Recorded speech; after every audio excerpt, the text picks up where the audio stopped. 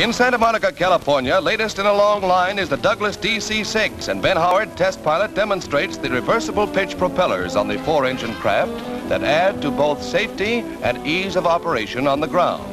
With the props in reverse pitch, the giant plane could be slowed down during an emergency landing. Many other war-tested devices are incorporated in the luxury airliner, which ushers in a new era in American aviation.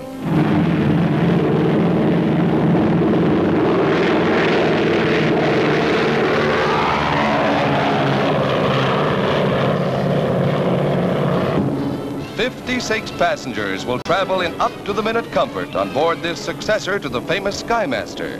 Pressured cabins, soundproofing, traveling at a speed of 300 miles per hour in roomy cabins that can be quickly converted into sleeping compartments for 26 passengers.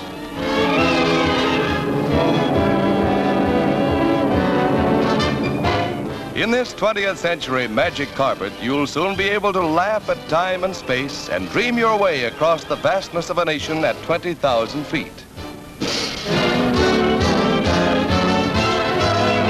An ancient chore in a modern setting.